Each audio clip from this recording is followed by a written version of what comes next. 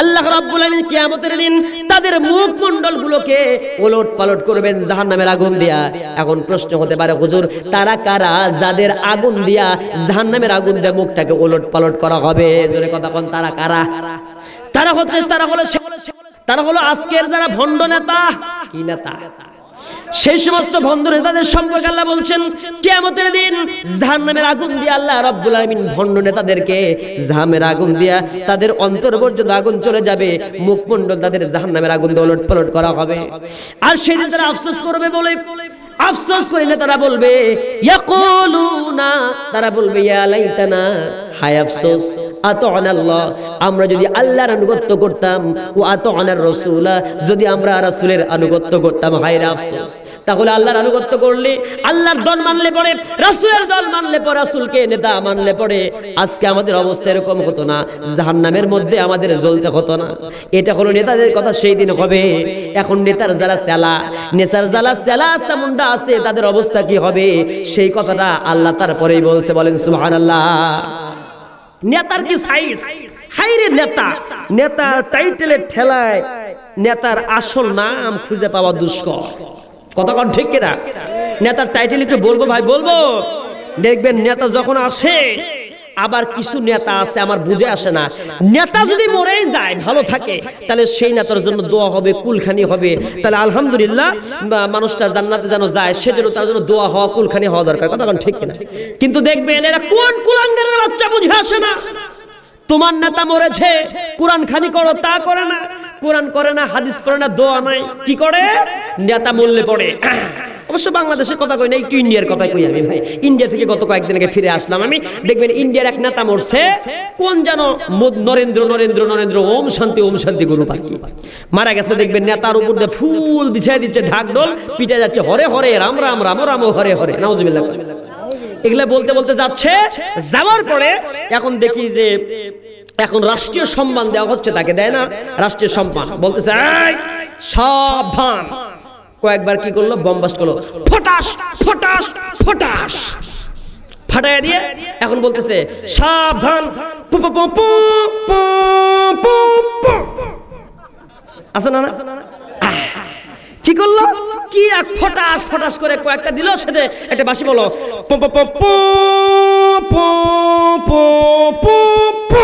মারলো লাত্তি। ওটা তো সালাম না, এটা হচ্ছে ব্রিটিশদের কালচার। সালাম হলো এরকম, আসসালামু আলাইকুম রহমত নাজিল হোক, ওরা সালামকে মারলো লাত্তি। এক কথা কন না কেন? এগুলো ব্রিটিশ থেকে আসছে আমার ভাইয়েরা। এখন কম তো এই নেতা যে মরছে, মরার পরে ওর উপরে ফুলের মালা যদি পৃথিবীর সব গাঁদা ফুল, রজনীগন্ধা যত আছে উপরে দেয়, ও তো জানে না ও বেটা তো উপরে ফুল আছে, কিন্তু মরেছে দুনিয়াতে, ওর কবরের মধ্যে যে আযাব হচ্ছে, ওর পিছন দিকে জাহান্নামের আগুন ঢুকবে। কথা কন না কেন? এই জোরে কথা কন, ঠিক কিনা?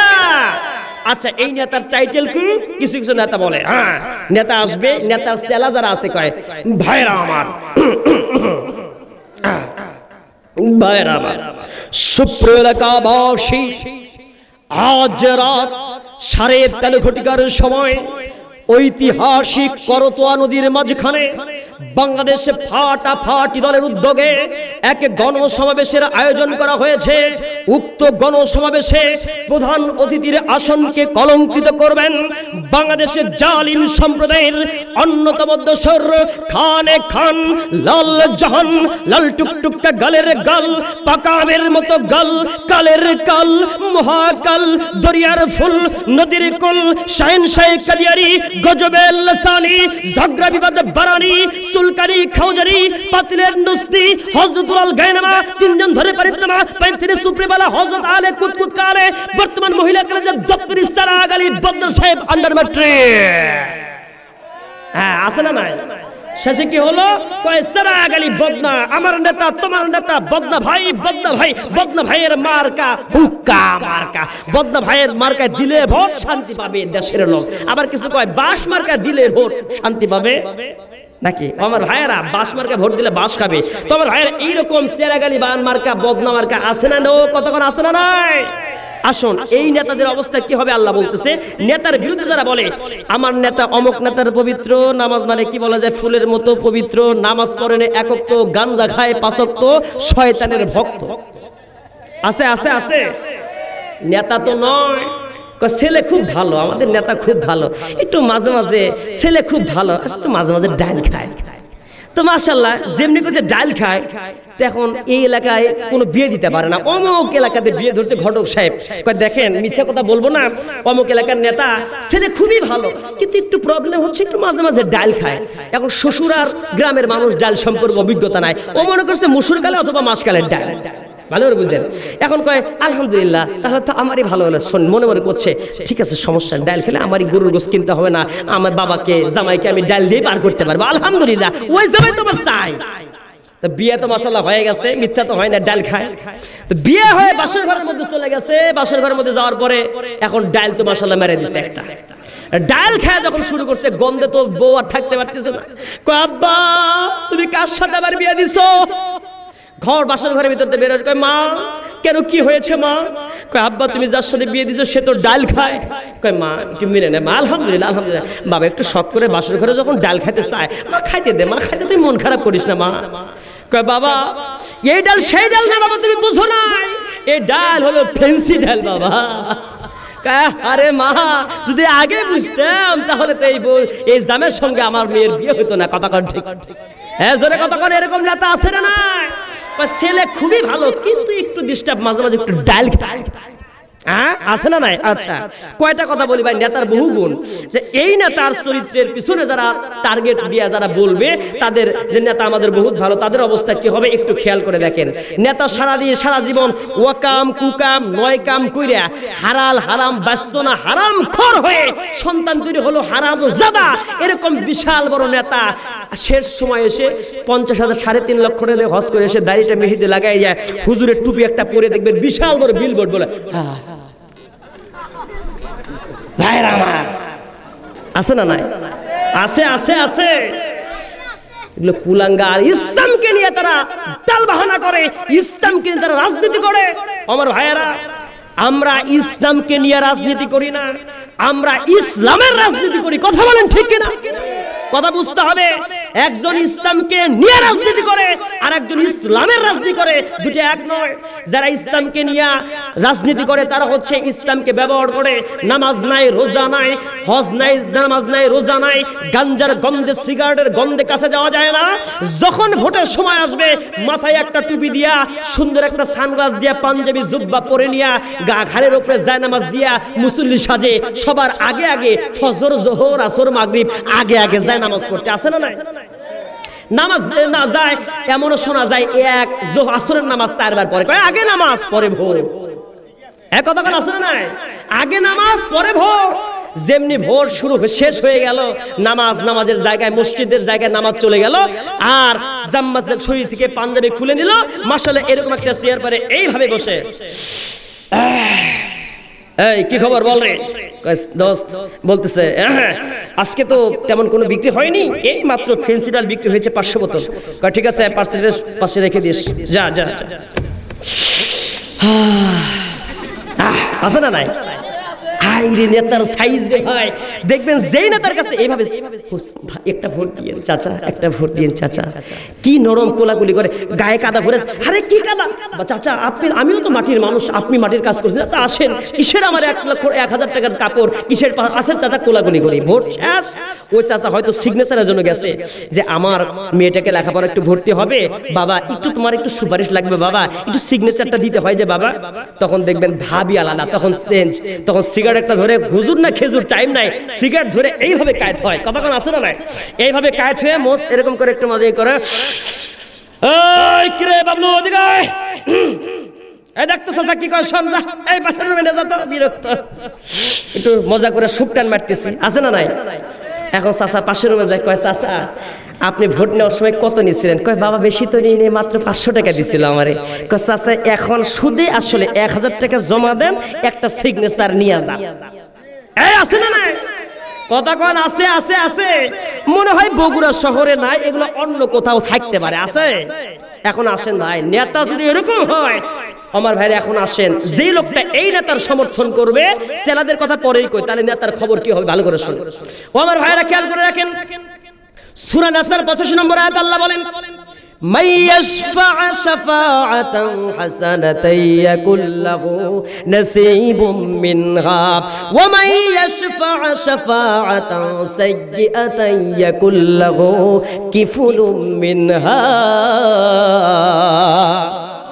আল্লাহ তাআলা সুন্দর করে সূরা নিসার মধ্যে জানাই দিলেন এই দুনিয়ার জমিনে কোন মানুষ যদি কোনো ভালো কাজ করে সমর্থন দিয়ে যদি লোকটা মারা যায়, মারা যাওয়ার সঙ্গে সঙ্গে আল্লাহ রাব্বুল আলামিন ওই ভালো কাজের কারণে কবরের মধ্যে তার সওয়াবটা পৌঁছায় দেয়। বলেন সুবহানাল্লাহ।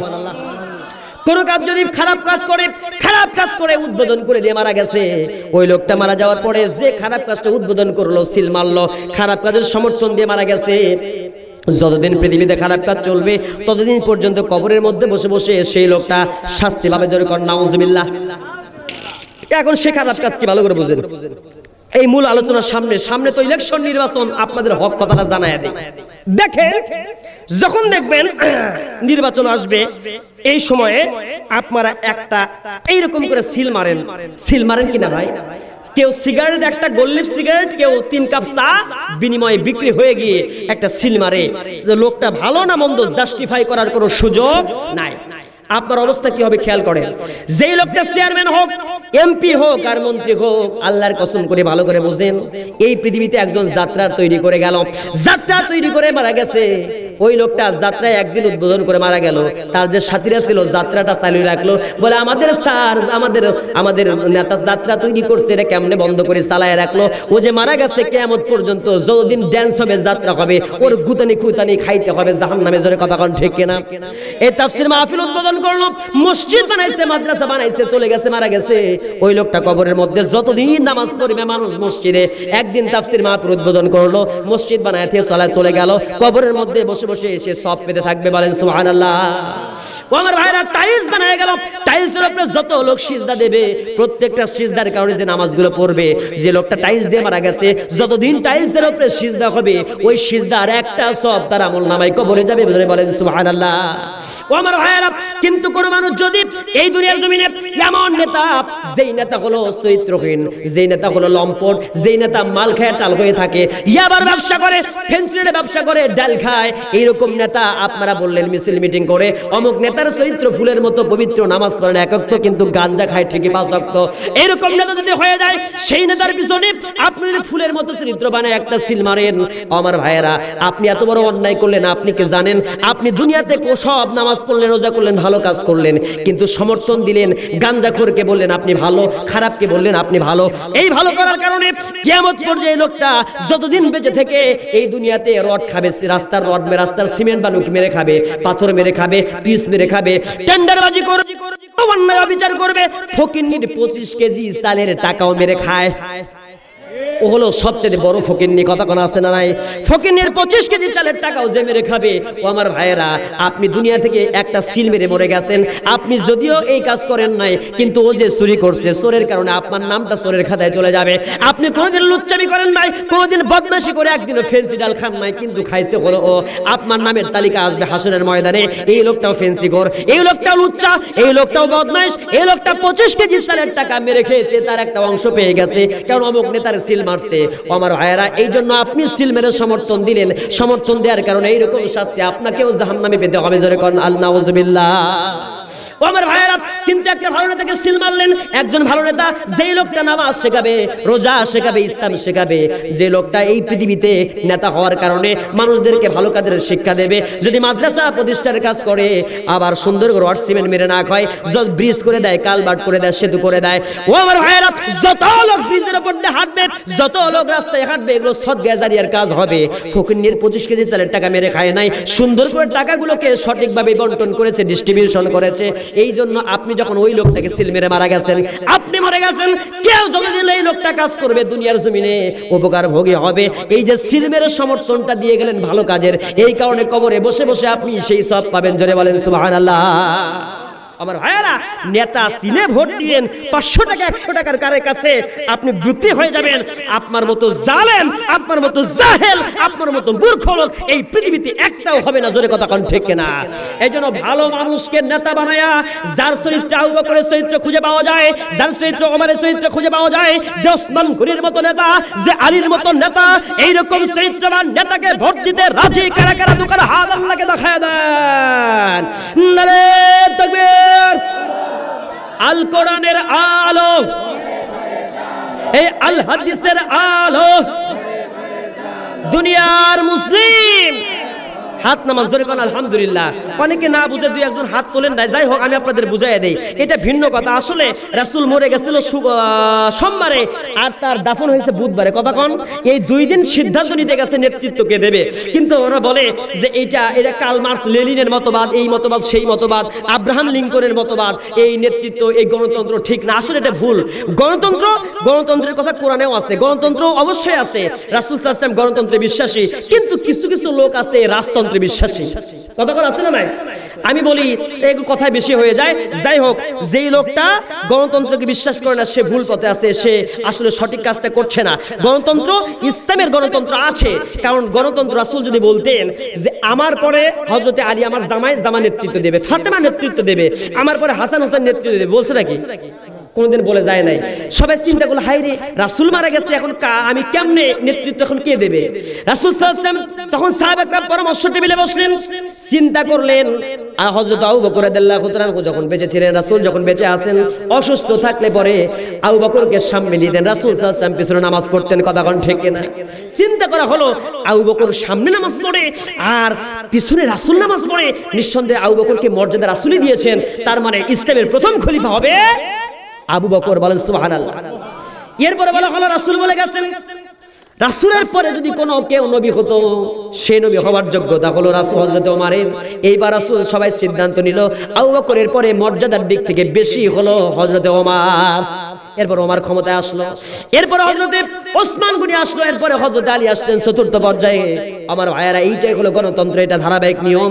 নিজের রক্তকে আগে দেয় নাই, বরং যোগ্যতার ভিত্তিতে ইসলামের গণতন্ত্র যারা মানে, যোগ্যতার ভিত্তিতে তারা নেতৃত্ব দেবে। যার কথা কোন ঠিক কিনা? কিন্তু আমার ভাইয়েরা বুঝে আসে না, পীর সাহেবদের কথা বোঝেন। আমি ভণ্ড পীরের বিরুদ্ধে, হক পীরের পক্ষেই বলি। তবে পীর এটা কোত্থেকে আসছে আল্লাহ জানে, পীর তন্ত্র কবে কোত্থেকে আবিষ্কার হয়েছে আল্লাহ ভালো জানে, আমি ভাই জানি না। এখন শোনেন, কিন্তু আবার বুঝে ধরলাম পীর সাহেবরা ভালো, ফুরফুরা ছাড়ছে না ভালো। তাহলে এখন আপনারা জবাব দেবেন, ভালো করে জবাব দেবেন যারা পীর ধরছেন। এখন যত পীর আছে আমার চাইতে ভালো জানেন। আমি ইন্ডিয়াতে প্রত্যেকটা পীরের খবর আমার আছে। ফুরফুরা ছাড়ছি না, আমার পীর খবর আমার কাছে আমার চাইতে ভালো আপনারা জানবেন না।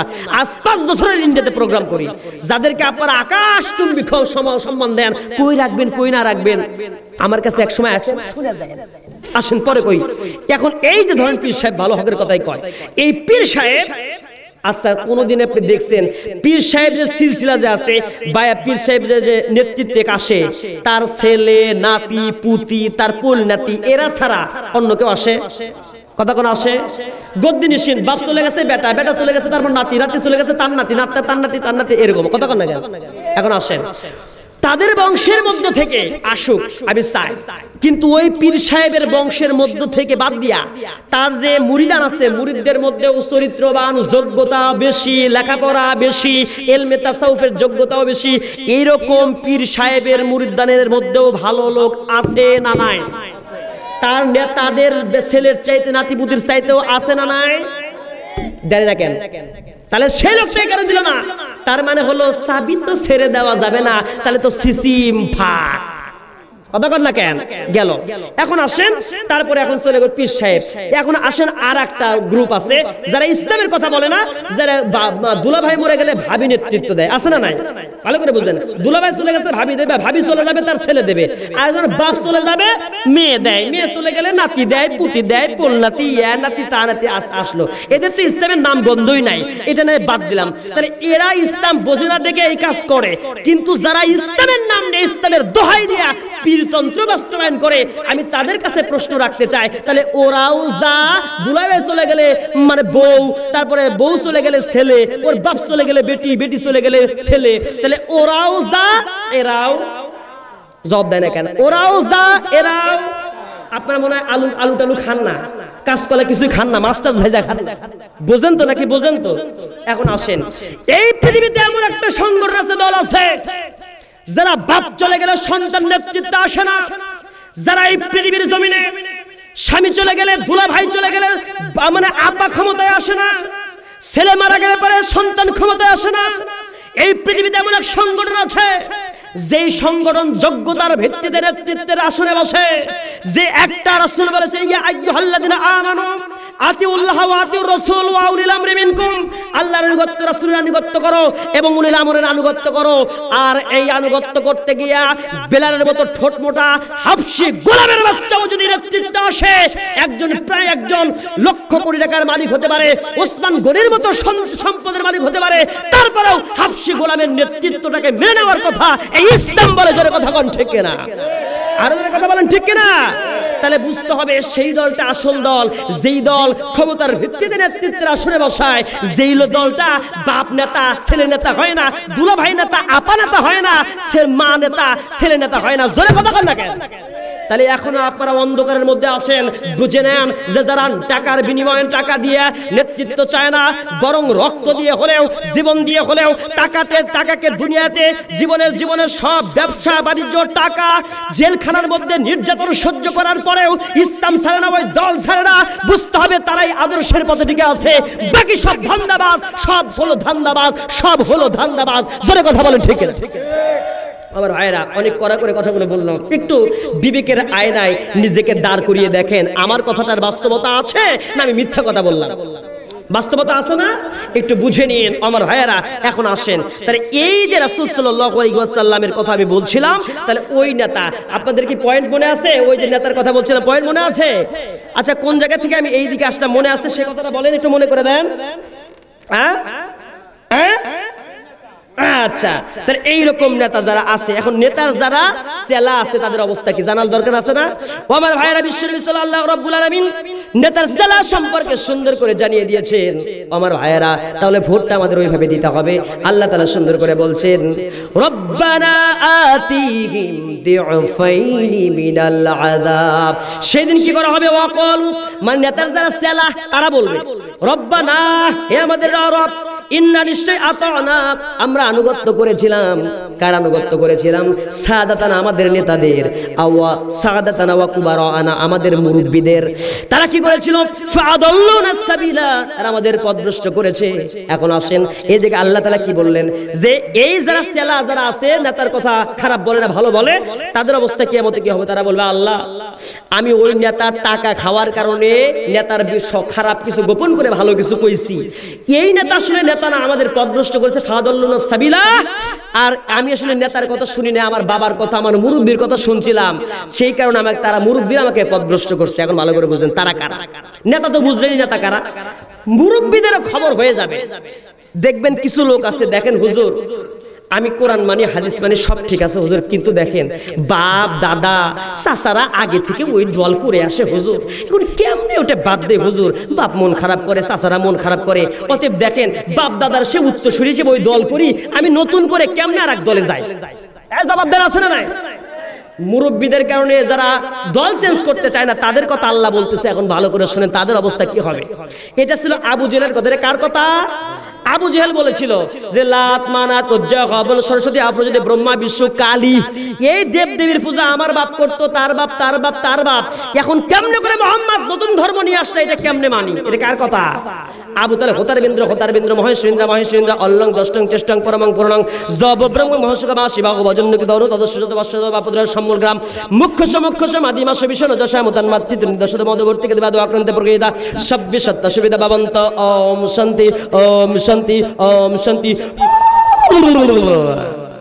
আছে না নাই? তাহলে এই আবু জেহেল লুলু করতো, চোখ বন্ধ করে বলতো, ও দেবতার কথা বলতো, 33 কোটি দেবতা মানতো। তাহলে আবু জেহেল বলে বাপ দাদার পূর্বপুরুষ থেকে এই দল আমরা করি, মূর্তি পূজা করি, কেমনে করে মুহাম্মদ তোমার দলে যায়? তাহলে আজকেও যারা বলবে বাপ করতো যেই দল, আমার চাচা করতো যেই দল, না দাদা করতো যেই দল, ওই দল আমি বাদ দেই কিভাবে? তাহলে আবু জেহেলও যা, এরাও মানে এরা তা না, কিন্তু আবু জেহেলের কথাও যা, এদের কথাও কমপক্ষে এই কথাটার মিল আছে তো, অন্য না মিল থাকে কথা কার না কেন? তাহলে আবু জেহেলের কথা ছিল মুশরিকের কথা, আর এদের কথাটাও একই সিলসিলার কথা, বলেন ঠিক কিনা? তাহলে এখন আসার সুযোগ আছে। বাপ দল করেছে জাহান্নামের, আপনি সেই তরমুজ পাটের বাঙ্গি বাড়ির দল করবেন?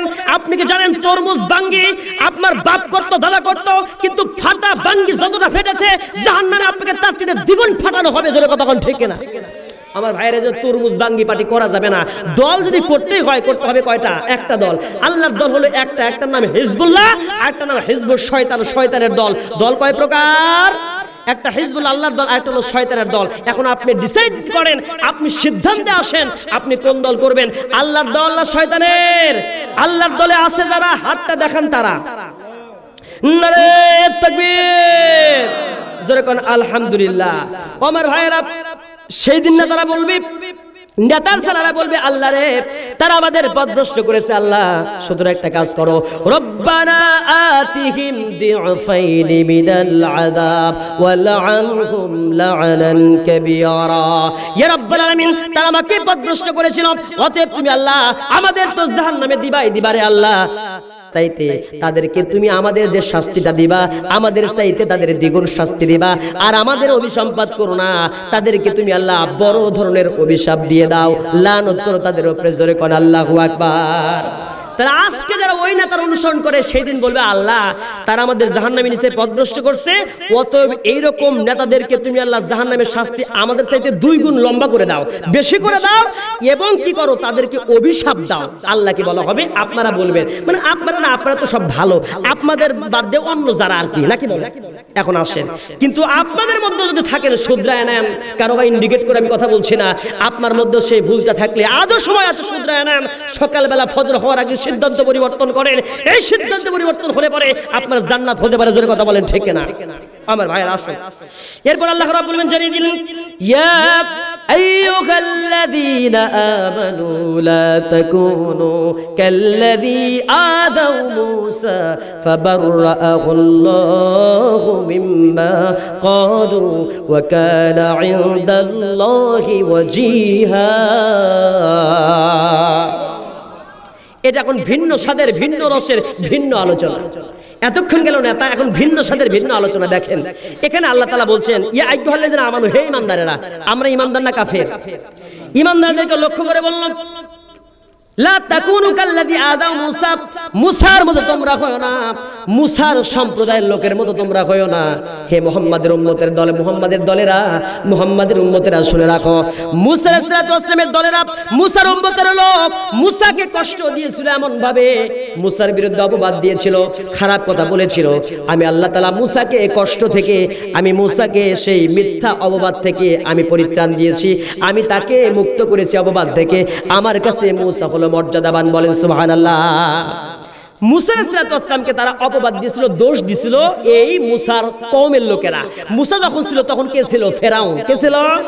ফেরাউন। মজা পাবেন, খুব সুন্দর আলোচনা, একটু শোনেন। দেখেন না, আজকে বাংলাদেশে হয় ঘন ঘন মহিলা সরকার, এই জন্য 2-4টা মা বোনদের সম্পর্কে মানে কথা বলা দরকার, আছে না নাই? আছে। তো মায়েদের জন্য কিছু বলা দরকার। যাই হোক, ওটা পরে বলি। আমি লাইন থেকে বে লাইনে যেতে চাচ্ছি না, কারণ হচ্ছে আমি সাবজেক্ট আলোচনা করতেছি, কথা কোন ঠিক কিনা, আজে বাজে কোনো কথা হবে না, খেয়াল করেন। তো এই সময় একটু খেয়াল করে দেখেন, মূসা আলাইহিস সালামকে কি অপবাদ দিছিল। আজকে হুজুরদের দোষ দেওয়া হয়, তখন মূসাও ছিল হুজুর, মূসাকেও দোষ দেওয়া হয়েছে। ভালো করে, দোষ। তাহলে এই সময়কার সাবজেক্ট হচ্ছে দোষ। কি সাবজেক্টটা? কি? দোষ। আলোচনাটা একটু পরিবর্তন। ও আমার ভাইয়ের, আল্লাহ রাব্বুল আলামিন সেই সময় জানিয়ে দিলেন মূসাকে কি অপবাদ দেওয়া হয়েছিল। ফিরাউনের কওমের লোকেরা উলঙ্গ হয়ে, ল্যাংটা হয়ে গোসল করতো নদীর মধ্যে, সমুদ্রের মধ্যে। কাপড় চোপড় পরতো না, একেবারে জন্মদিনের ড্রেস পরতো, নাট বল্টু, বল বিয়ারিং, স্ক্রু, কবজা সব দেখা যেত। বুঝেন তো নাকি? আমি তো আর ওইভাবে বলতে পারি না ভাই, ইশারায় বলতেছি যে মানে জন্মদিনে মানুষ যেভাবে আসে ওইভাবে ওরা গোসল করতো, পুকুরের মধ্যে, নদীর মধ্যে, যেখানে পাক। তে ওরা দেখায় তো, দেখ রে আমার কত বড় আর তোর কত বড়। নাউজুবিল্লাহ। এগুলো না হাসাহাসি তো অবশ্যই হবে, হয় না? হয় না, অবশ্যই হয়েছে। কারণ আমরা যে এরকম মানুষ, আমরা যদি একটু এরকম এলোমেলো কিছু দেখি, আমাদেরও তো হাসি লাগে। একটা মেয়ে যদি খালি স্কিন টাইট প্যান্ট পরে যদি যায়, দেখবেন যার দিকে তাকায় থেকে কত রকমের কথা বলে, ছেলেরা বলে, এ গেল রে গেল, মিছিল বের করে, কয় গেল রে গেল, আরেকজন কয় কি গেল, আপনার এখন গেল রে গেল। আপনারা বুঝে নেন ভাই কি যায়। আচ্ছা দেখবেন বলে এই এই মেয়েটা এইরকম সেরকম, ভাই আপনারা বুঝে নেন, অত কওয়া যায় না। আচ্ছা বিভিন্ন ধরনের কথা বলে, যাই হোক উলঙ্গ অতটা হওয়া যাবে না। আমি যে কথাটা বলছি সেটাই বোঝেন, যুবকরা ভালো বোঝে।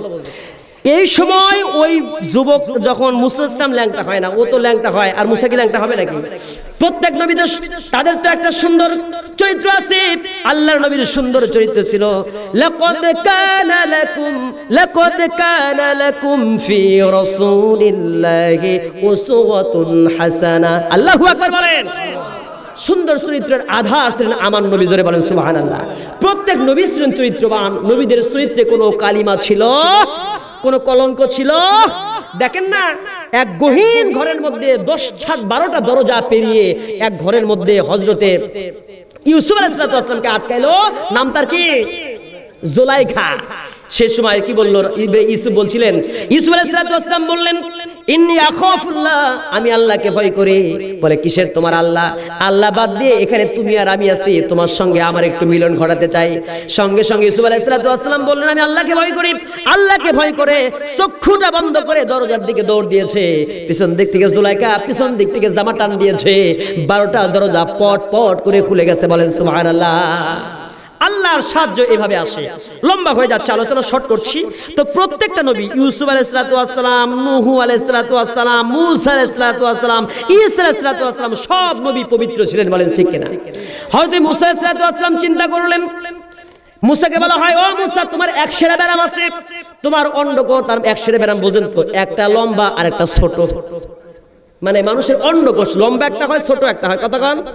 এক সেরা ব্যারাম। কেউ বলে না না না, তোমার হলো কুষ্ঠ রোগ আছে, তোমার যন্ত্র নাই, তোমার হয়তো যন্ত্র নাই, এই জন্য তুমি প্যান্ট পাম্প মানে কাপড় চোপড় পরো। এই সময় মূসা আলাইহিস সালামকে মিথ্যা অপবাদ দেওয়া হলো। আল্লাহ নবী মূসা সব অপবাদ সহ্য করলেন। আল্লাহ নবী চলে গেলেন গোসল করতে, কোনোদিন কাপড় খোলেন না। আল্লাহ নবী নির্জনে একদিন চলে গেছেন মূসা, নির্জন জায়গায় গোসল করার জন্য কাপড় খুলে যখন পাথরের উপরে রেখে দিয়েছেন, পাথরের উপরে রেখে দিয়া উলঙ্গ হয়েছেন গোসল করে। ও আমার ভাইয়ের, এখান থেকে বোঝা যায় নির্জন জায়গায়, একাকী জায়গায়, কেউ যেখানে নাই, উলঙ্গ একা ঘরের মধ্যে উলঙ্গ হয়ে গোসল করা জায়েজ আছে। কিন্তু হ্যাঁ, আমরা যখন আমাদের হুজুর পড়াতেন কিতাবে আমরা যখন পড়ছি, মাসালা হচ্ছে পরহেজগারদের খেলাফ। যে লোকটা এমনি ল্যাংটা হয়, ঘরের মধ্যে কেউ নাই, প্যান্ট ট্যান্ট ফালায় দিয়া, ফ্যান ঘুরে দিয়া শীতে শুয়ে পড়ছে, আছে না নাই? এগুলো একেবারে বেয়াদবি। ঘরের মধ্যে কেউ নাই, কিন্তু একজন আছে, সে হলো ফেরেশতা। কে আছে? আরেকজন আছে, সে আল্লাহ।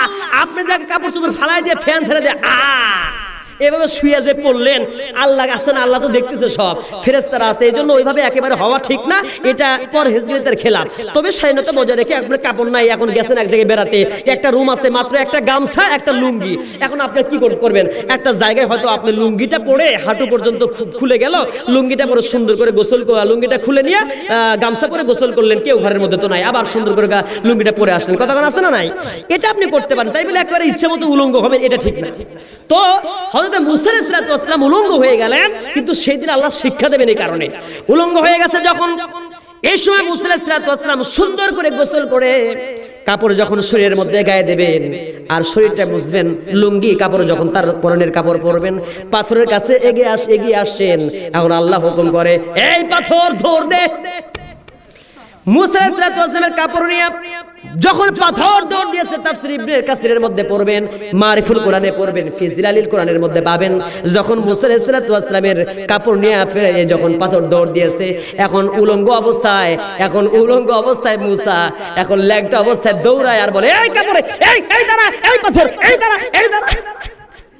ল্যাংটা হয় যখন দৌড় দিছে, আল্লাহ রে আল্লাহ, নবী মানুষ এখন এমন একটা জায়গায় যা দাঁড়াইছে পাথর, ওই যে মিছিল করতেছিল ফেরাউনের বাচ্চারা বলতেছে, আমাদের দাবি মানতে হবে, মূসার বিরুদ্ধে অ্যাকশন নিতে হবে, মূসার অন্ডকোষ নাই, মূসার যন্ত্র নাই, এই মূসাকে বাদ দিয়ে দাও, আমাদের এলাকা থেকে বহিষ্কার করো।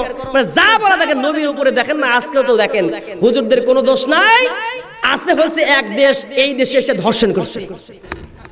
আচ্ছা ধরেন কোন লোক যদি সৈয়দপুর থাকে আর ধর্ষণ হয়েছে হলো আপনার কক্সবাজারে, তাহলে ওই লোকটা এত বড় তার যন্ত্র, সৈয়দপুর থেকে কক্সবাজার ধর্ষণ করে। নাউজুবিল্লাহ, নাউজুবিল্লাহ, আছে না এরকম কথা? কয় না? কে রে বেটা, ও থাকলে হলো লন্ডনে ধরে নেন, তাহলে লন্ডনের লোক বাংলাদেশে এসে কেমনে ধর্ষণ করে আল্লাহই ভালো জানে। আবার সাইজগুলো কি, জন্ম হলো 75-এ, না ধরে না জন্ম হলো 75-এ, কিন্তু 71-এর প্রত্যক্ষদর্শী। হায় হায় হায়, তাহলে চোখ কি ভাই, শকুনের চোখ ফেল ভাই। 75-এ জন্মগ্রহণ করছে, কিন্তু অ্যাডভান্স ডিজিটাল 5 বছর আগে থেকে দেখে, মায়ের পেটে আসার আগে থেকে দেখে যে কোন জায়গায় কি হচ্ছে, শকুনের চোখ ফেল। বুঝেন না আপনারা? হাই রে হাই, কথার তো একটা মাপ থাকা দরকার। হ্যাঁ, কথার একটা মাপ থাকা দরকার। হুজুররা এমন ধর্ষণ করছে, ধর্ষণের সাইজগুলো কে জানেন? কোটি কোটি ধর্ষণ, একজন লোক কয়েক লাখ ধর্ষণ করে ফেলে দিচ্ছে। হাই রে, তাহলে ও কি পৃথিবীতে বেঁচে থাকবে ভাই? হ্যাঁ, ওর বেঁচে থাকার কথা। কয়েক লাখ যদি একবারে কয়েকদিনে ধর্ষণ করে, ও তো কবরের মধ্যে হাত দিয়ে খুঁজে পাওয়া যাবে না। আচ্ছা, আসার দিকে না যায়, তাফসীর পরে করি, এই তাফসীর করি। ও আমার ভাইয়েরা, যখন নবীকে অপবাদ দেয়া হলো, আল্লাহ নবীকে যখন অপবাদ দেয়া হয়, তার মানে বোঝা যায় হুজুর হলো আল্লাহর নবী। আজকের জামানে একই রকম অপবাদ দেয়া হয়। বিশ্ব নবী সাল্লাল্লাহু আলাইহি ওয়াসাল্লামকে অপবাদ দেয়া হয়েছে, আমার মুসাকে অপবাদ দেয়া হলো। মুসা আলাইহিস সালাম যখন পাথরের পিছনে দৌড়ায়, এই পাথর দাঁড়া দাঁড়া দাঁড়া দাঁড়া দাঁড়া, হঠাৎ করে ব্রেক করেছে এমন জায়গায়, যে জায়গায় হাটের মধ্যে একেবারে এমন ও হাজার হাজার মানুষ দাঁড়াইছে। মুসা হযরত যখন ফেরাউন ওই জায়গায় আছে, নেতৃত্ব দিচ্ছে, মিছিল মিটিং করতেছে, আর সেই জায়গায় হযরত মুসা পয়গম্বর দাঁড়িয়ে গেছে। সবাই তাকায় দেখো, হায় রে, মুসা নাট বল্টু বল বিয়ারিং যা আছে আমাদের চাইতেও ভালো। জোরে কও সুবহানাল্লাহ। ওরা কয়, হায় রে, এতদিন যে অপবাদ দিছি রে, এখন তো তাকায়া দেখে এই আমাদের চাইতেও তো ভালো রে মুসা। জোরে কও সুবহানাল্লাহ। তখন কত সব যখন দেখে ফেলেছে, আল্লাহ নবী পড়াত করে তাড়াতাড়ি করে কাপড় চোপড় পরে নিয়েছেন। পরে তো রাগ তো মুসার কম না, লাঠি ছিল হাতে, একেবারে 1 2 তাফসীরে কিতাবে এসেছে, বইদের কাছে পাওয়া যায় 3টা 5টা 7টা পর্যন্ত মানে আঘাত করছে। পাথর এই পাথর এই পাথর এই পাথর মারছে, যখন পাথর একেবারে দাগ বসে গেছে, 7টা পর্যন্ত দাগ, 5টা 7টা 3টা দাগ পড়ে গেছে। যেরকম আল্লাহু আকবার। আমার ভাইয়েরা, মুসা আলাইহিস সালামের যখন সব দেখে ফেলল, সব যখন দেখে ফেলেছে, এই সময় ফেরাউন বলতেছে, ফেরাউনের দলবল বলে, আমরা এতদিন যে মিথ্যা কথা বলেছিলাম, আসলে আমরাই ভুল করেছি, মুসার সব ঠিক। যেরকম সুবহানাল্লাহ। ও আমার ভাইয়েরা, এই সময় আল্লাহ পাথর আল্লাহকে বলে, আল্লাহ রে, আমি একটা পাথর, আমাকে তুমি হুকুম করলা মুসার কাপড় নিয়ে দৌড়ানোর জন্য, আমাকে তুমি কেন কাপড় নিয়ে দৌড়ানোর জন্য বললা? আবার তুমি মুসাকে দিয়া আমাকে কেন পিটন খাওয়াইলা? মুসা এমন জোরে আমারে মারছে রে আল্লাহ, 3টা 5টা 7টা পর্যন্ত দাগ হয়ে গেছে। জোরে করে কোন সুবহানাল্লাহ। আল্লাহ তাআলা ডেকে বলে, ও পাথর রে, এই দুনিয়ার জমিনে মুসাকে আজকে অপবাদ দেওয়া হয়েছিল, এই অপবাদ দেওয়ার কারণে রাগ করে মুসা, তুই মুসার কাপড় আনিয়ে এনেছিস, আমি তোর মধ্য দিয়ে মুসাকে পবিত্র করলাম, মানুষের অপবাদ ঘুষালাম, আর এই কারণে আমার নবী মুসা তো একটু রাগী মানুষ, না হয় 2-4টা বাড়ি মেরে দিয়েছে। ও পাথর, টেনশন করিস না, এই যে বাড়ি মারছে মুসা, তোর বাড়ি, তুই বাড়ি খাওয়ার কারণে মুসা পবিত্র হয়েছে, মুসার অপবাদ ঘুচে গেছে। এই কারণে আমি আল্লাহ রাব্বুল আলামিন, তুই পাথরকে আমি আল্লাহ জান্নাতে দিয়ে দেব, আর আমার কুদরতি হাত দিয়া, তোর আমার রহমতি হাত দিয়া, কুদরতি হাত দিয়া তোর উপরে আমি আঁচল দিয়ে দিলাম, হাতটা বুলা দিলাম, আর পাথর তুই জান্নাতে জাহান্নামে যাবি না, আমি আল্লাহ তোকে জান্নাতে দিয়ে দেব। বলেন সুবহানাল্লাহ। ও আমার ভাইয়েরা, আজকের পৃথিবীতে মিলায় নেন, যারা কিনা মুসা আলাইহিস সালামের মতো নির্যাতিত, অপবাদ দেয়া হয়, এই অপবাদের বিরুদ্ধে যারা বলে অমুক হুজুর ভালো ছিল, অপবাদ দেয়া হয়, মিথ্যা কথা বলা হয়, এরা তো আসলে ঠিক কথা বলে না। তার বিরুদ্ধে আপনি কথা বলার কারণে কারো চোখকে উপড়ে ফেলা হয়েছে, কারো হাত কেটে ফেলা হয়েছে, কাউকে রিভলভার ঠেকায় দুনিয়া থেকে বিদায় করে দেওয়া হয়েছে, কাউকে পেটের মধ্যে ছুরি দিয়ে শেষ করে দেওয়া হয়েছে, কারো পিঠের উপরে আঘাতের পর আঘাত করেছে। আমার ভাইয়েরা বুঝে রাখেন, জেনে রাখেন, আল্লাহর কসম করে বলি, হকের পক্ষে টিকে থাকার কারণে যাদের চোখ গেল, যাদের হাত গেল, পা গেল, কিয়ামতের দিন আল্লাহ রাব্বুল আলামিন ডেকে ডেকে বলবেন, ও আমার বান্দারা শোনো, ইসলামের জন্য হকের পক্ষে টিকে থাকার কারণে যাদের চোখটা উপরে ফেলা হয়েছে, যাদেরকে গুম করা হয়েছে, যাদের হাত কেটে ফেলে দেওয়া হয়েছে, তারা কারা আমার কাছে আসো, রক্তমাখা শরীর নিয়ে আসো, আমি তোমাদের কোনো হিসেব রাখবো না, আমি তোমাদের জন্য বিনা হিসেবে ওই দিনের কারণে আজকে জান্নাত দিলাম। বলেন সুবহানাল্লাহ। ও আমার ভাইয়েরা, আজকের পৃথিবীতে যদি আপনাদের ইসলামের জন্য মুসলিম ইসলামের মতো অপবাদ দেওয়া হয়েছে কোন হুজুরকে, এরকম হকের পক্ষে টিকে থাকার কারণে রক্ত দিতে হয়, পিটন খাইতে হয়, জেল জুলুম হামলা মামলা সহ্য করতে হয়, এরকম পিটন খায়া সহ্য করতে রাজি হয়ে জান্নাতে যেতে চায় কারা কারা? দোকানে হাত এখন দেখায় দেন তারা। নারে তাকবীর! আল কোরআনের আলো, আল হাদিসের আলো, নারায়ে তাকবীর, নারায়ে তাকবীর। জোরে মারহাবা। চোখের পানি আর ফেলো না মা, ভাষাইয়া বুক, জান্নাতে দেখা হবে মা গো সেথায় খুঁজে নেব তোমার বুক, জান্নাতে দেখা হবে মা গো সেথায় খুঁজে নেব তোমার বুক।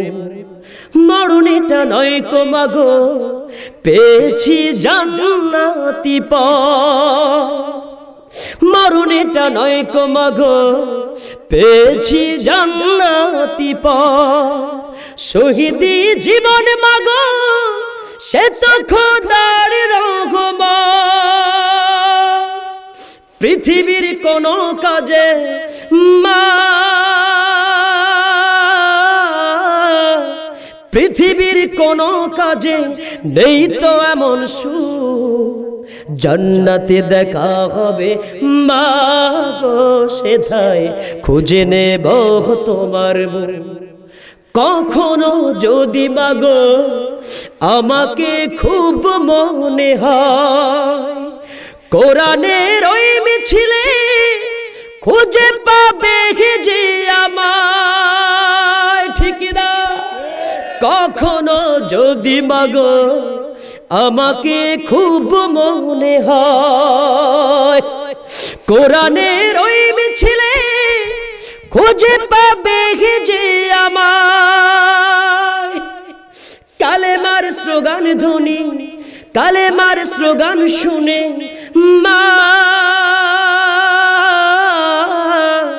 কালেমার স্লোগান শুনে ভরায় বুক, জান্নাতে দেখা হবে মা গো সেথায় খুঁজে নেব তোমার মুখ, জান্নাতে দেখা হবে মা গো সেথায় খুঁজে নেব তোমার মুখ। চোখের পানি আর ফেলো না মা, ভাষাইয়া বুক, জান্নাতে দেখা হবে মা গো সেথায় খুঁজে নেব তোমার মুখ, জান্নাতে দেখা হবে মা গো সেথায় খুঁজে নেব তোমার মুখ। নারে তাকবীর! ও আমার ভাইয়েরা, ওই সমস্ত মায়েদের সান্ত্বনা দেয় মারে যাদেরকে দুনিয়াতে মিথ্যা অপবাদ দিয়া, মিথ্যা অপবাদ দিয়া যে সমস্ত জালেমেরা জুলুম করে নির্যাতন করে দুনিয়া থেকে বিদায় করে দিল। ও মা, তুমি ওই সন্তান হারা কেঁদো না, কেঁদো না, কেঁদো না। অবশ্যই আল্লাহ রাব্বুল আলামিন তাদের জান্নাত দিয়ে দেবেন। আর তুমি মা, সেই দিন জান্নাতের কাজ, জান্নাতের সিঁড়ির মধ্যে তোমাদের দেখা হবে, সেই সিঁড়িতে একসাথে মা তুমি ছেলেকে নিয়ে জান্নাতে যাবে। বলেন সুবহানাল্লাহ। ও আমার ভাইয়েরা, আজকে নতুন অপবাদ নয়, এই অপবাদ দেওয়া হয়েছিল অনেক আগে, আজকে অপবাদ দেওয়া হয়, আজকে দোষ দেওয়া হয়। অনেক আগে একটা অপবাদ ছিল। এই পৃথিবীর জমিনে একজন জালেম শাসক ছিল, নাম তার খলিফা মনসুর। ভালো করে শোনেন, আর মাত্র 10 থেকে 15টা মিনিটের আলোচনা আছে, আমি আর লম্বা করব না। বলতে বলতে অনেক বলে ফেলেছি। আমার ঘড়িতে 1টা বেজে গেছে প্রায়। আমার ভাইয়েরা, বা 8 মিনিট কমে 1টা বাজে। আমার ভাইয়েরা, আর মাত্র 15টা মিনিট ধৈর্য ধরে আলোচনা, 10টা-15টা মিনিটের আলোচনা শুনেন। কষ্ট হবে কি ভাই? আপনাদের কষ্ট হবে। ও আমার ভাইয়েরা, 10 নিয়ে আলোচনা করা হয়েছে, আজকে নতুন দোষ দেওয়া হয় না। এই পৃথিবীর জমিনে জগৎধন্য একজন আলেম ছিলেন, নাম তার মালিক ইবনে দিনার। মালিক ইবনে দিনারের সময় একজন কুখ্যাত খারাপ মানুষ ছিল, মুসলমানের নেতৃত্ব দিত। নাম তো হলো, আর নাম তোর খলিফা মনসুর। একজন বাদশা ছিল। খলিফা মনসুরের সময় এই পৃথিবীর জামানায় ইমাম আবু হানিফা রাহমাতুল্লাহ আলাইহি ছিলেন। সেই জামানায় মালিক ইবনে দিনার নামক একজন প্রখ্যাত মুহাদ্দিস ছিলেন, মুফতি ছিলেন, মুফাসসির ছিলেন। তিনি মালিক ইবনে দিনার একদিন বক্তব্য দেন, লক্ষ লক্ষ মানুষ তার কাছে চলে আসে। আমার ভাইয়েরা, আজকের পৃথিবী তো দেখেন, মালিক ইবনে দিনার যখন আলোচনা করেন, কোরআনের তাফসীর করেন, লক্ষ লক্ষ মানুষ তার কাছে আসে। আর সেই সময়ে মালিক ইবনে দিনারের বিরুদ্ধে ষড়যন্ত্র করলো খলিফা মনসুর। চিন্তা করলো, আমি হলাম দেশের প্রেসিডেন্ট, আমি হলাম বাদশাহ, আমি যখন ডাকি লক্ষ লক্ষ টাকা খরচ করি, গাড়ি গাড়ি টাকা খরচ করে এতগুলো মানুষকে একত্রিত করতে পারি না, আমার চাইতে মালিক ইবনে দিনারের ক্ষমতাই বেশি, অতএব এই ক্ষমতা রাখা যাবে না। কেমনে করে মালিক ইবনে দিনারকে জেলের মধ্যে ঢোকানো যায়, কেমনে করে অপমান করা যায়, এই চিন্তা করলো খলিফা মনসুর। জোরে কর নাউজুবিল্লাহ। ও আমার ভাইয়েরা, আজকে সমাজ মিলিয়ে দেখেন, এমন একজন প্রখ্যাত আলেম, জগৎধন্য আলেম, 50-টিরও বেশি দেশের মধ্যে যিনি কোরআনের তাফসীর করেন, হাজার হাজার মানুষ যার হাতে বায়াত ইসলাম কবুল করে, আজকে সেই প্রখ্যাত আলেমকে নির্যাতন করে মালিক ইবনে দিনারের মতো করে নির্যাতন করা হয়েছে। ইমাম আবু হানিফার মতো করে নির্যাতন চালায় চালায় একটাই ষড়যন্ত্র, যে আমাদের ডাকে মানুষ সাড়া দেয় না, ওই রকম মুহাদ্দিস, ওই রকম মুফতির মুহাদ্দিসের কারণে লক্ষ লক্ষ মানুষ একত্রিত হয়ে যায়। এই জন্য আন্তর্জাতিকভাবে চক্রান্ত করে মারতে পারলো না। শেষে চিন্তা করলো, মারতে যখন পারলামই না, জেলের মধ্যে ঢুকায়া পচায়া পচায়া মারবো। জোরে কোন ঠিক কিনা? ও আমার ভাইয়েরা, সেই জন্য কথা বলি আমি, ও আমার ভাইয়েরা রে, সেই মানুষটার জন্য হৃদয় থেকে দোয়া করতে চাই, আল্লাহ তাকে যেন আমাদের মাঝে আবার ফিরিয়ে দেয়। যে লোকটা লক্ষ লক্ষ মানুষ যার জন্য, কোটি কোটি মানুষ যার জন্য পাগল, আজকে তাকে নির্যাতন করা হয়, আজকে হকের কথা বলা যায় না, আজকে জালেমেরা বড় পাওয়ার পেয়ে গেছে, মাজলুমের উপরে জুলুম করতেছে। খোদা, আমাদের সেই মাজলুম জননেতা, আমাদের সেই জননেতা আল্লামা, প্রখ্যাত আল্লামাকে আমাদের মাঝে ফিরিয়ে দাও, বলেন আমি। কোটি জনতা, কোটি কোটি হাত তোমার কাছে তুলে করে মোনাজাত, যা কিছু চাওয়ার তা দাও বানা দাও, একটি চাওয়া প্রভু দাও গো দাও। হে আমার রব, হে আমার রব, হে আমার আল্লামা হুজুরকে ফিরিয়ে দাও। জোরে কোন আমিন। অপরাধটা তার কি ছিল? হুজুরের একটাই অপরাধ, যিনি শুধু কোরআনের কথাগুলো বলতেন, রাসূলের দেখানো পথে যিনি শুধু চলতেন, ঠিক না? যিনি শুধু কোরআনের কথাগুলো বলতেন, রাসূলের দেখানো পথে যিনি শুধু চলতেন, সে কথা বলার তরে, সে পথে চলার তরে হিংসার আগুন জলে বাতিলের বুকে দাও দাও। হে আমার রব, হে আমার রব, হে আমার রব, আল্লামা হুজুরকে ফিরিয়ে দাও। জোরে কি বলা যাবে? আমিন। আর একটু জোরে জোরে বলেন আল্লাহুম্মা আমিন। নারে তাকবীর। মালিক ইবনে দিনারকে যখন সেই সময় এরকম করে মালিক ইবনে দিনার যখন আলোচনা করতেছিলেন, তার ভুল খুঁজে পায় না। এই সময় খলিফা মনসুর চিন্তা করলো যে কোনো মূল্যে ভুল বের করতে হবে। সেই সময় তার একটা বন্ধু ছিল, বন্ধুকে টাকা দিয়ে কিনে নিয়ে বলে, বাল্যকালের যদি কোনো ভুল পাওয়া যায়, বাল্যকালের ভুল হলেও চলবে, যে কোনো মূল্যে এই মালিক ইবনে দিনার হুজুরকে জেলখানার মধ্যে ঢুকাতে হবে, তার উপরে নির্যাতন করতে হবে, না হলে তো আমার পাওয়ার কমে যায়। এই সময় কি করা হলো? বাল্যবন্ধু, একদিন বাল্যবন্ধুর সামনে হাজার হাজার নয়, লক্ষ লক্ষ মানুষ আলোচনা শুনতেছেন কোরআনের তাফসীর। তিনি একজন মুফাসসির আলোচনা করেন, লক্ষ মানুষ তার সামনে আছে। তার বন্ধু, বাল্যবন্ধু বলতেছে, ও ভাই, এত লম্বা লম্বা কথা বলো না রে।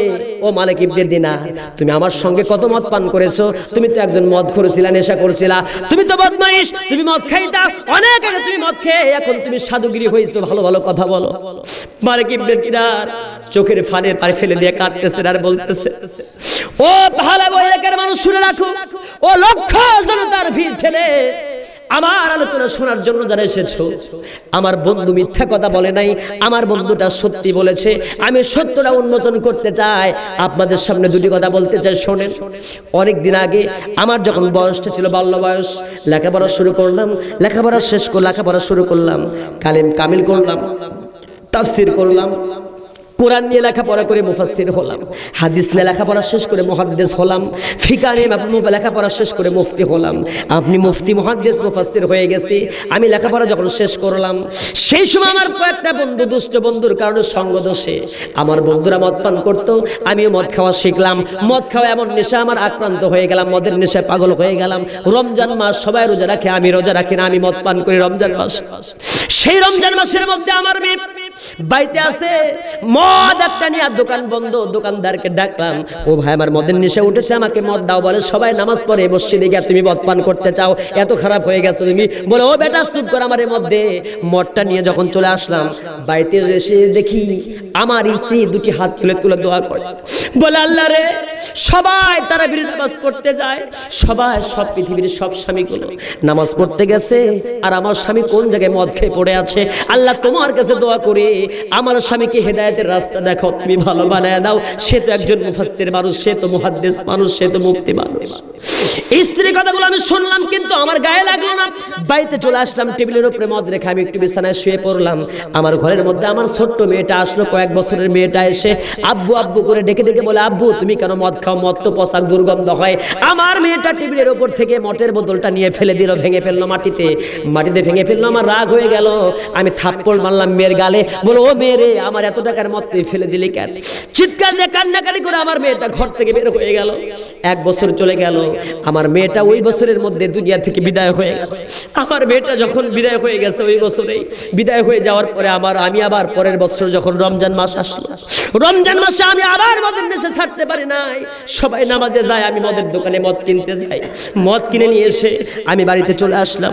বাড়িতে এসে আমার বউ, আমার স্ত্রীটা আবার সুন্দর করে হাত তুলে দোয়া করতেছে আমার জন্য। আমি বাড়ির মধ্যে চলে আসলাম, ঘরের মধ্যে আসলাম। ঘরের মধ্যে এসে দেখি আবার টেবিলের উপরে মদটা রাখলাম, মদটা রেখে দিয়ে আমার মেয়েটার কথা মনে হয়ে গেল। এই টেবিলে মদ রাখছিলাম, আমার মেয়েটা আবার সেই সময় ফেলে দিয়েছিল। আজকে আমার মালিক মেয়েটা নাই, আমার সেই মেয়েটা দুনিয়া থেকে বিদায় হয়ে গেল।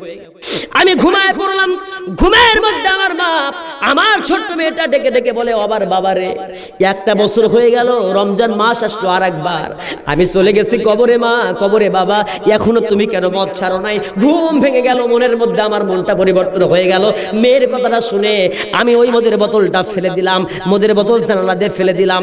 মদের বোতল বারান্দা ফেলে দেওয়ার কারণে আমি যখন আমার জাগ্রত হয়ে গেলাম, আবার কিছুক্ষণ চিন্তা ভাবনা করতে করতে ঘুমিয়ে গেলাম। ঘুমের মধ্যে দেখি আমার মেয়েটা আমার ডেকে ডেকে কি জানা বলে।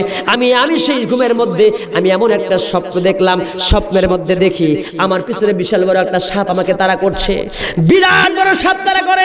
সেই সাপটা আমার দিকে তাড়া করতেছে। আমি দৌড়াতেছিলাম, দৌড়াতে দৌড়াতে দেখতে পেলাম আমার সামনে একটা বৃদ্ধ মানুষ, পাহাড়ের নিকটে একটা বৃদ্ধ মানুষ বসে আছে।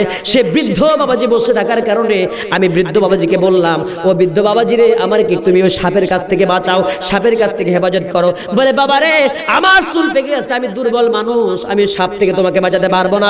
তুমি সামনের দিকে আগায় যাও, এই পাহাড়ের দিকে আগায় যাও। এই পাহাড়ের মধ্যে তুমি সুন্দর বাগান পাবা, ডান পাশের দিকে যাবা, বাম দিকে তুমি যাবা না।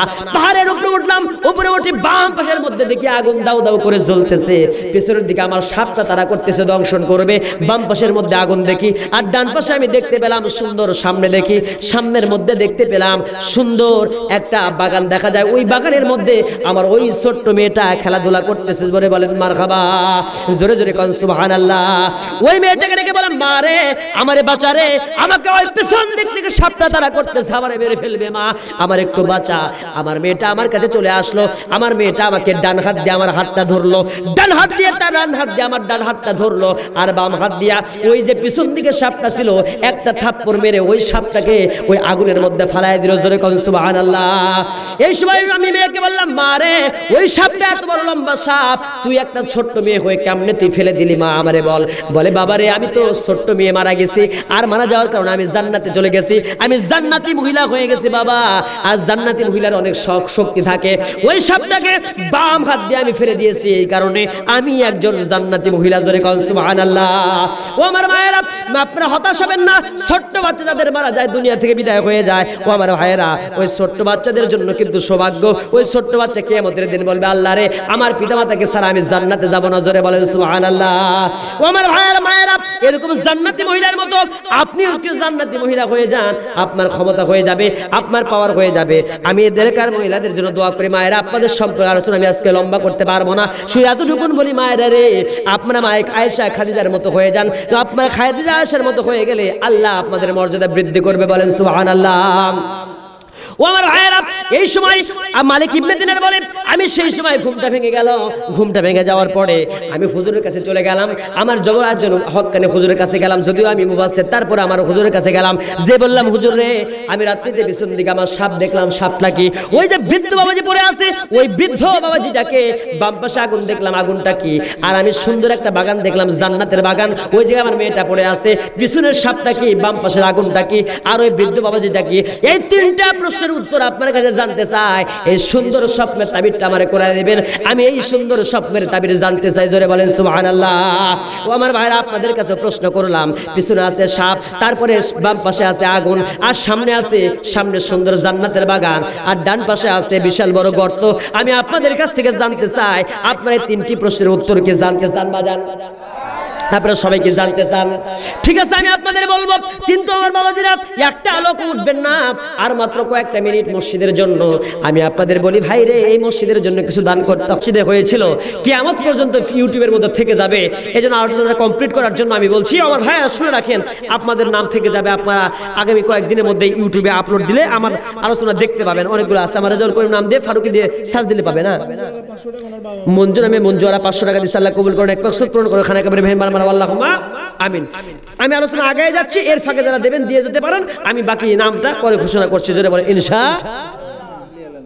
কত আলহামদুলিল্লাহ ভাই, তাহলে 5 দিন আর দিলেন, 7 দিলেন, তো 10 মিল করেই দেন, কষ্ট হবে?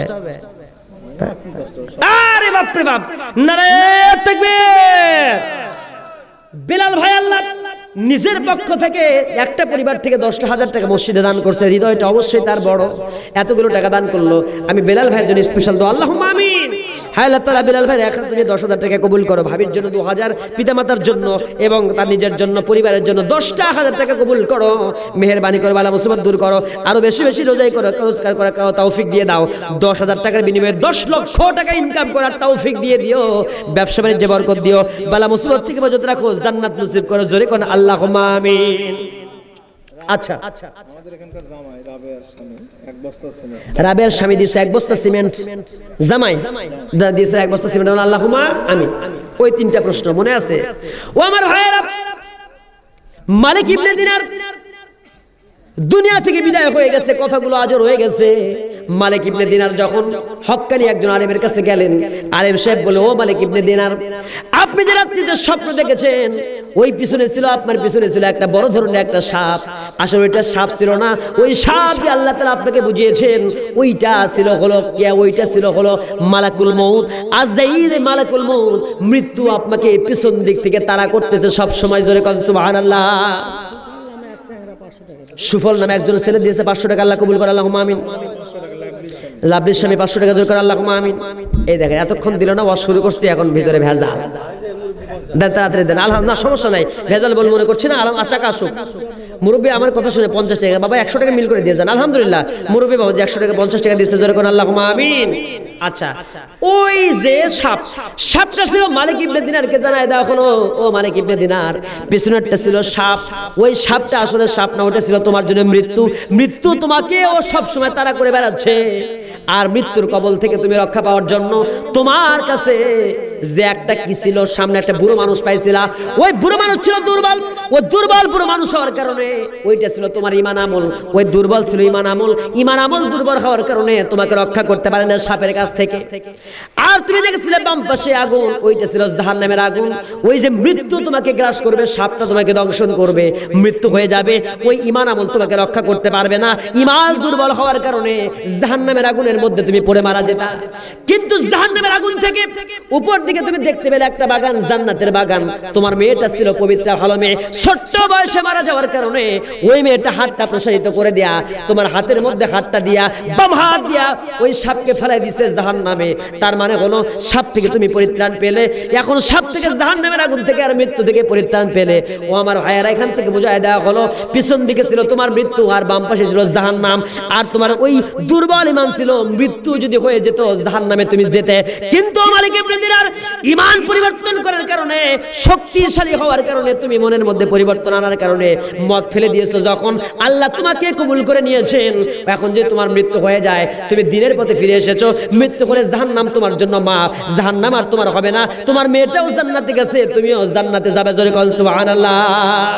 ও মালিক ইবনে দিনার ঈমান, তুমি ওই যে বুড়ো মানুষ ছিল, ওই বৃদ্ধ বাবাজি একটা ঈমান ওটা হলো ঈমান, তোমার দুর্বল ঈমান হয়েছিল, ঈমানটাকে তুমি শক্তিশালী করো। ওই যে তাগড়া জওয়ান হয়, যুবক হয়ে যায় ঈমানটা, ঈমান যখন যুবক হয়ে যাবে তুমি জান্নাতে যাবা। মালিক ইবনে দিনার বলেন, ও আমার ভাইয়েরা, সেই দিন থেকে আজ পর্যন্ত আমি কোনোদিন খারাপ কাজ করি নাই, মদ ছেড়ে দিলাম। মুফাসসির পরিষদের সকল সদস্য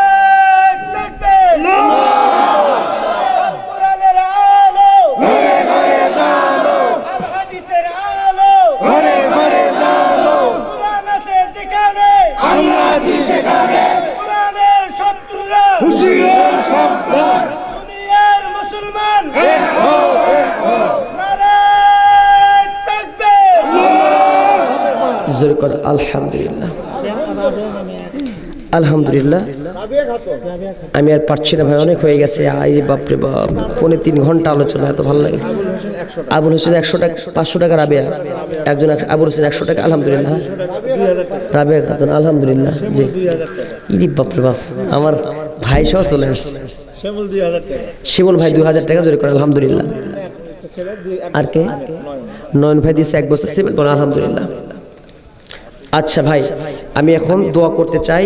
আমার আলোচনার কীতি টেনেছি, তাহলে আমার আলোচনার শিরোনাম ছিল আমি নেতা হব, নাকি নেতাদের কি খবর হবে বোঝাতে হয়েছে নাকি।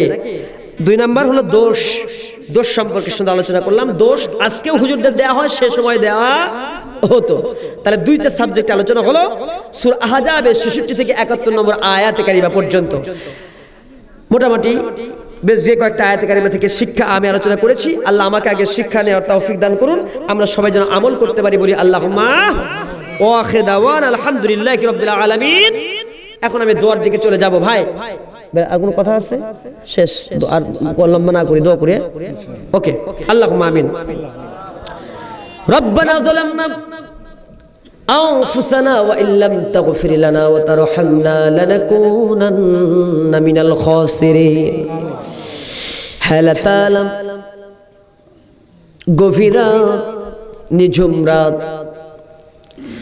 বগুড়া অঞ্চলের বগুড়া সদর থানার অন্তর্গত আকাশতলা মধ্যপাড়া বাইতুল ফালাহ জামে মসজিদের উন্নয়ন কল্পে আয়োজিত 7ম বার্ষিকী বিরাট ঐতিহাসিক তাফসীরুল কোরআন মাহফিল থেকে আল্লাহ তাআলা গভীর রাত্রিতে তোমার সামনে সূরা আহজাবের 66 থেকে 71 নম্বর পর্যন্ত আয়াত থেকে আলোচনা করে গুনার বোঝা মাথায় নিয়ে তোমার নবীর প্রতি কয়েকবার দুরূদ সালাম পড়ে আল্লাহ তাআলা তোমার হাজার হাজার তাওহীদি জনতাকে সাথে নিয়ে গুনার বোঝা মাথায় নিয়ে কাঙ্গাল ফিকারির বেশে তোমার শাহী দরবারে দোকান আঘাত পেতে দিয়েছে। আল্লাহ, গুনার দিকে নজর দিও না, বান্দা মনে করে তুমি রব তামাম জিন্দেগির গুনাহগুলোকে মাফ করে দাও। হে আল্লাহ তাআলা, তোমার সামনে যখন দোকানা তুলে রাখে দুজন মানুষের কথা বিশেষ করে মনে পড়ে যায়। আমাদের মাঝ থেকে যাদের জনম দুঃখিনী, প্রসব বেদনা সহ্যকারিনী মা যাদের দুনিয়া থেকে বিদায় হয়েছে, মেহেরবানি করে ওই মায়ের কবরের সমস্ত আযাবগুলোকে মাফ করে দিয়া ওই মায়ের কবরগুলোকে জান্নাতের বাগান বানায় দাও। মা যার চলে গেছেন সেই তো বুঝতে পারে মা হারানোর কত বড় যন্ত্রণা। বাপজান যার দুনিয়া থেকে বিদায় হয়ে গেছে সেই তো বোঝে বাবা হারানোর কি ব্যথা। আল্লাহ তাআলা, যেই মার চেহারার দিকে তাকালে কবুল নফল হজের সব পাওয়া যায় রে, যেই মার চেহারার দিকে তাকালে রহমত বরকত নাযিল হয়। আল্লাহ তাআলা, যেই মার চেহারার দিকে তাকালে সগীরা গুনাহগুলো মাফ হয়ে যায়, সেই রহমতি বরকতি মা আর মাথার ঘাম পায়ে ফেলে সেই জনম দুঃখী বাবা আমাদের জন্য কত কি না করলেন রে আল্লাহ। সে বাপজান যাদের কবরে গেল,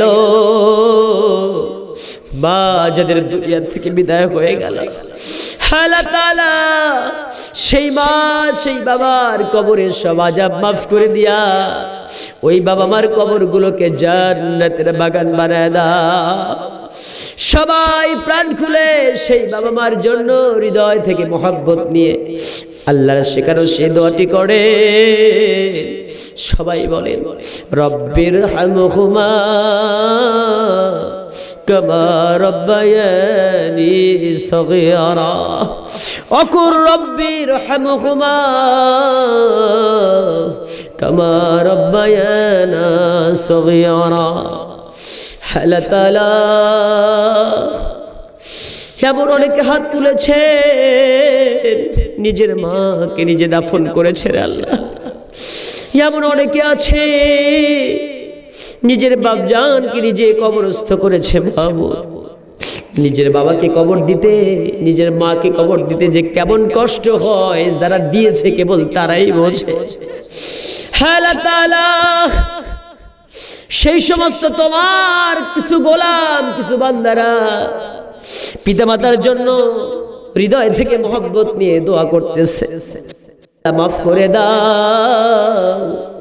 এলাকার প্রত্যেকটা কবরবাসীর আরো আরো প্রাজকের সবটা পৌঁছায়া দাও। আল্লাহ তাআলা আজকের মাহফিলের আয়োজন যারা করলো রে, আল্লাহ তাআলা বিশেষ করে আমার আজকের মাহফিলের সম্মানিত সভাপতি সাহেবকে তুমি কবুল করে নিও। আল্লাহ তাআলা আলহাজ আবুল আলা মোহাম্মদ আব্দুল্লাহ সাহেবকে তুমি কবুল করো, জনাব মোহাম্মদ আব্দুল সাত্তার সাহেবকে কবুল করো, অ্যাডভোকেট প্রধান অ্যাডভোকেট কে মাহবুব রহমান সাহেবকে কবুল করো। আল্লাহ তাআলা আমি অধম রেজাউল করিম ফারুকি সবার কাছ থেকে দোয়া চাই, আল্লাহ আমাকেও তুমি দ্বীনের খাদেম হিসেবে কবুল করে নাও। আল্লাহ তাআলা আমার ভাই আলোচনা করেছেন উত্তরবঙ্গের আলোড়ন সৃষ্টিকার আলোচক আব্দুল আল বাকি ভাইকে তুমি কবুল আর মঞ্জুর করো, শাহিদুল্লাহ ভাইকে তুমি কবুল করো, আমন্ত্রিত অতিথিবৃন্দ যারা সবাই তবে সবাইকে কবুল করে নাও। আমার অত্যন্ত কাছের ভাই বেলাল ভাইকে তুমি কবুল আর মঞ্জুর করো রে। হ্যাঁ আল্লাহ তাআলা এই এলাকার কাউন্সিলর ২০ নং ওয়ার্ডের আমার অত্যন্ত কাছের মানুষ, হৃদয় দিয়ে আমাকে মহব্বত করে, দ্বীনের জন্য সুন্দর নিবেদিত প্রাণ হয়ে কাজ করে, মাটি এবং মানুষের জন। আল্লাহ তাআলা এলাকার গৌরব জনাব মোহাম্মদ রুস্তম আলী ভাইকে তুমি দ্বীনের পদের খাদেম বানাও, বালা মুসিবত থেকে বাঁচাতে রাখো। আল্লাহ তাআলা খাস করে মেহেরবানি করে মাবুদ রে, আমি তো সবার নাম জানি না, নাম বলা সম্ভব নয়। আমার সামনে আমার ডানে বামে পিছনে পর্দার আড়ালে যত ভাই আর যত মা বোন হাত তুলেছেন, মেহেরবানি করে সবাইকে কবুল করে নাও, নেক মকসুদ পূরণ করে দাও, খানায় কাবার মেহমান বানিয়ে দাও, আসমান জমিনের মালা মুসিবত সবার দূর করে দাও।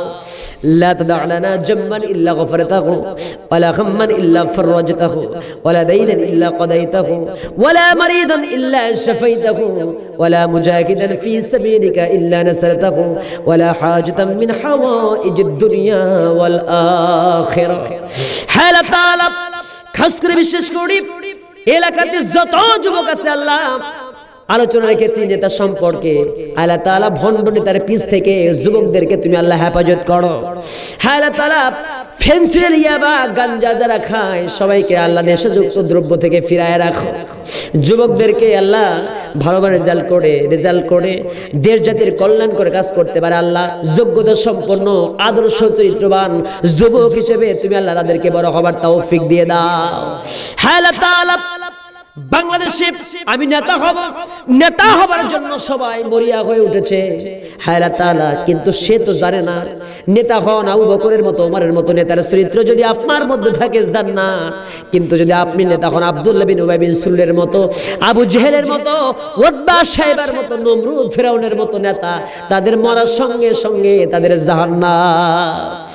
আল্লাহ তাআলা ভালো নেতা হবার তৌফিক দিয়ে দাও, নবীর আদর্শ মেনে চলার তৌফিক দিয়ে দাও, নেতাদেরকে ভণ্ড নেতাদের থেকে যুব সমাজদেরকে মানুষদেরকে হেফাজত করো। আল্লাহ তাআলা तमाम পৃথিবীর মুসলমান আজকে নির্যাতিত রে আল্লাহ ও আল্লাহ, তো ওই যে আফগানিস্তান, ফিলিস্তিন, বসনিয়া, চেচনিয়া, যুগোস্লাভিয়া, সিরিয়ার মুসলমান কোটি কোটি বাচ্চাদেরকে দুনিয়া থেকে বিদায় করে দিচ্ছে রে আল্লাহ।